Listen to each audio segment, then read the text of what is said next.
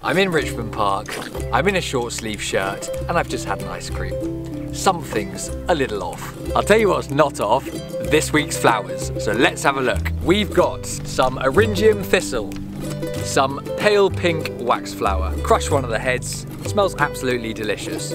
Some fabulous Oriental lilies, and these wonderfully seasonal Snapdragons.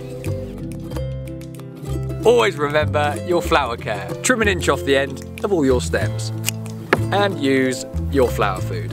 Start with your Snapdragons in an even triangle around the edge of your vase. Fill the gaps with your shorter eryngium. Stand your magnificent lilies upright in the centre using the stem grid for support.